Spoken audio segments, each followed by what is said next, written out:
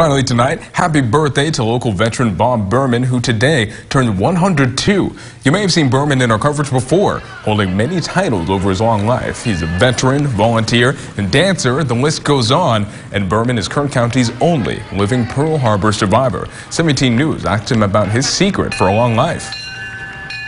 I exercised for 20 years on treadmill, 20 years. So most all of my life, except during the war. But I think that helped. But right now, we dance. That's all I can do. 17 News wants to wish Berman a very happy 102nd birthday.